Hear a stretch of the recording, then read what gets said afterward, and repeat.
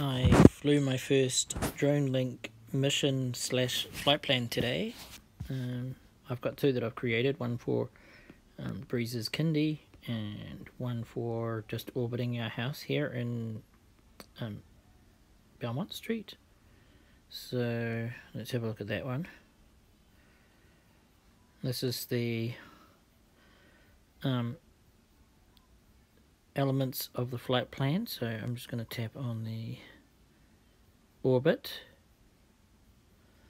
and I see that I've got it set to 60 feet for the altitude, and it goes out to 60 meters for the height, goes out to 100 meters for circle.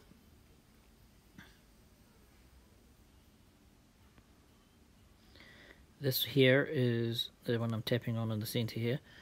This is the settings for the flight plan, so that's the area. It won't activate the flight plan if the drone is outside that orangey yellow circle. Return to home is what I want it to do at the end of the flight.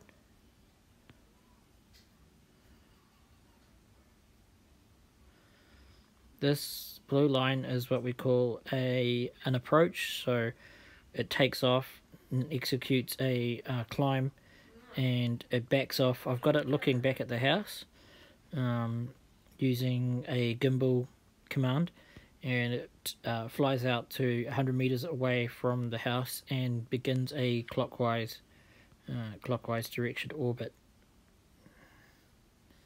And this is the settings for the approach.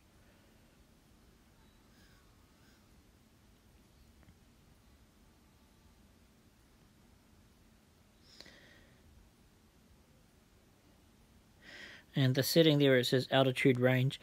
It won't start moving horizontally out towards 100 meters until it is minus 4.6 meters below minus 4.6 meters below 60 meters, or plus 4.6 meters above 60 meters. It won't start backing off towards the out towards the 100 meter mark before it starts the orbit until those are met.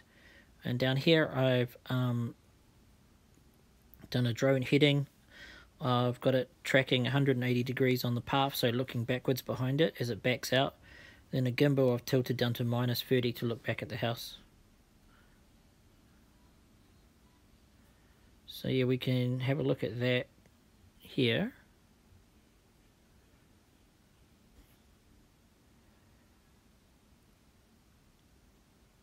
Here we go. It's going to do a prediction of it, what it would look like. So when it's ready, I'll start playing it. So there it is. It's climbing out to 50 meters, 60 meters.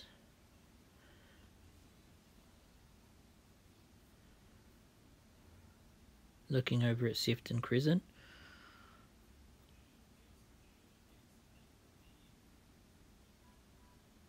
And once it reaches the 60 meters, it starts to, 60 meters, it starts to back out to 100 meters from the property.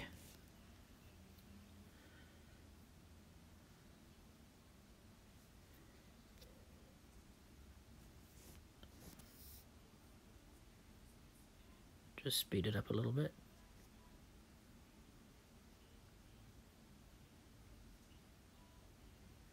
When it reaches that point, it then executes a clockwise orbit and focuses the camera on the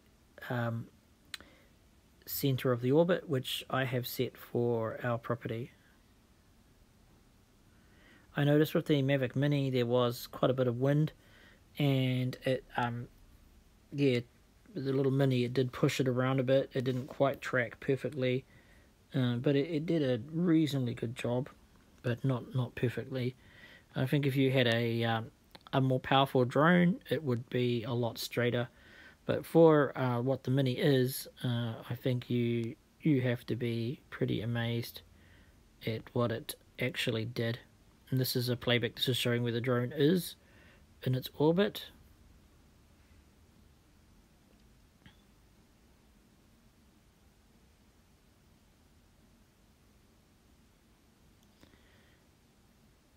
So it had just gone over Sefton Crescent and it was coming back round to Belmont in its orbit.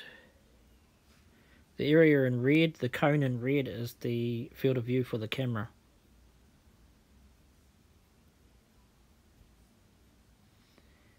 And down here are the commands.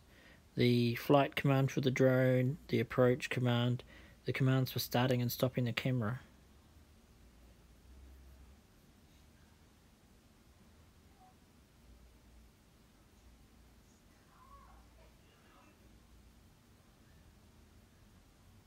And there it is, it's reached the end and it's just going to repeat that.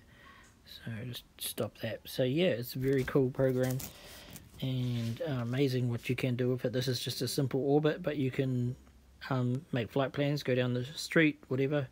But you, with this app and how DRONELINK works, it must be always connected to the drone in order to work. As soon as a signal is lost, it initiates a fail-safe return to home, which I think is really good. I did test the return to home function by pushing the return to home button and cancelling out of the mission, and it worked fine. Okay, we're going to do something today we haven't done. So we're using an app called DRONELINK. It's a little scary because it links to your drone. Here we go. I have 2 missions. Orbit the house. Just want to have a look at this. 2 components.